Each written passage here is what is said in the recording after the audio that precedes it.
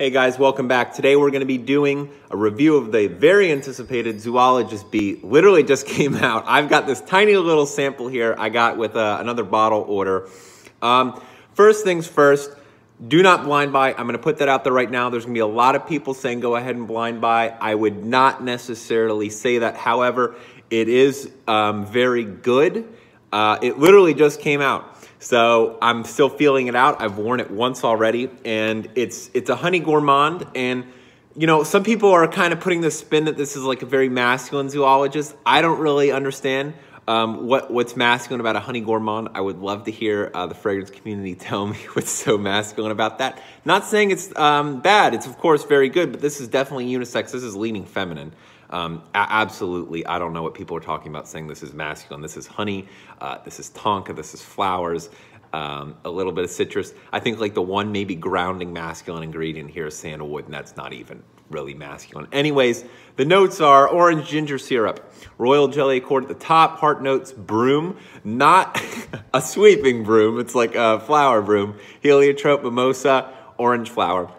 Base notes, benzoin, labdanum, musk, sandalwood, tonka, vanilla, but you could read that on Fragrantica, and I was just giving that to you. Anyways, right away, you're getting that honey, and it's a very authentic honey, giving credit to where it's due. It's really good honey. If you've tried kind of the more artificial honeys, like you get in something Killian Back to Black, where it's kind of this artificially cloying note. This is very natural. I mean, it really smells like you're smelling the honeycomb, and I think the animalic must come in there.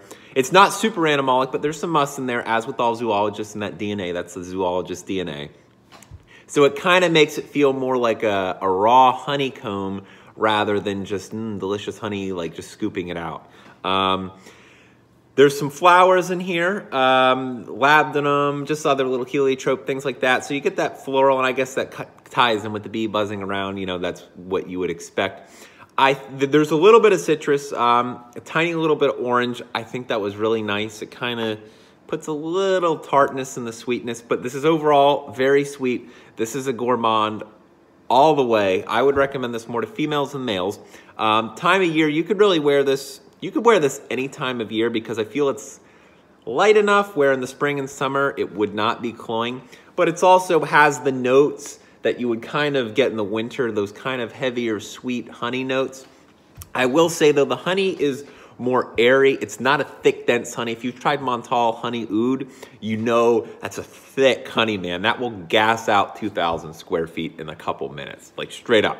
Whereas this, it has a presence, but it's also airy, so it's not just gonna like choke you out with it. But it's the projection is good, longevity is good, so it's good performance for a zoologist. Most of zoologists are, because they're either eau de parfum or extrait.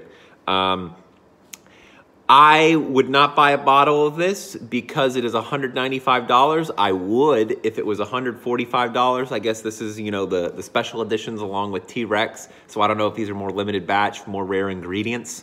Man, this would be so worth it for $145. I can't do it for $195.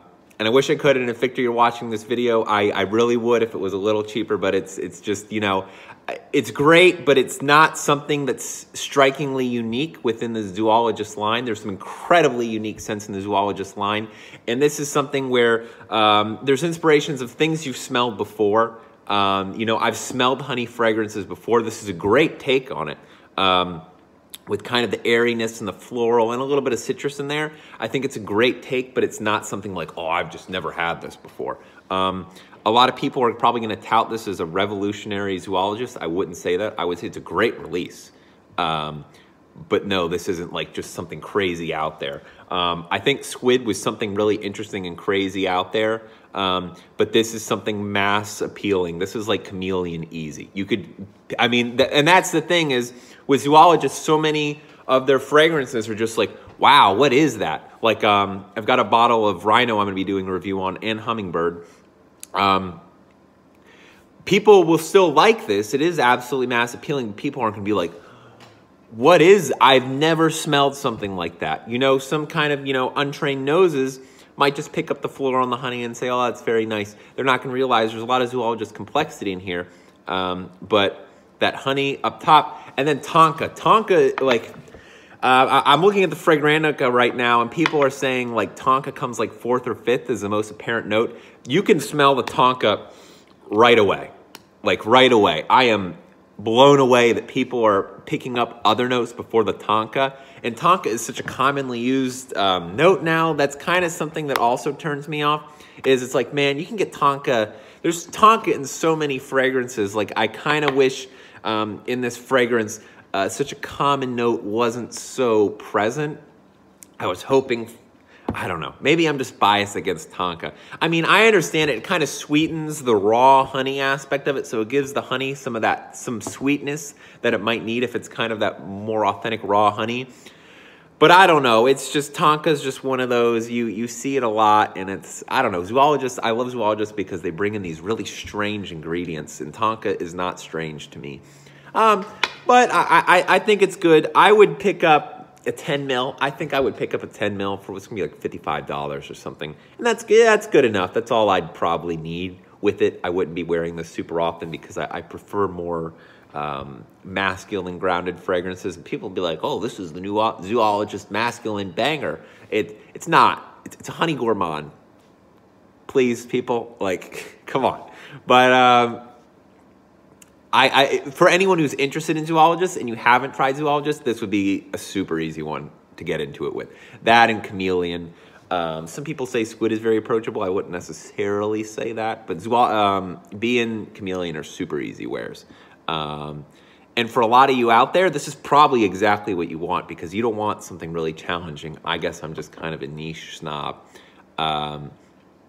Definitely something to look out for. Definitely something to sample. Do not blind buy a $195 bottle. People, let's be reasonable. I'm telling you it's good, but I'm also telling you to someone who's smelled a lot of fragrances, this might not necessarily blow your socks off because there are things in this that you have seen before. It's not going to shock you.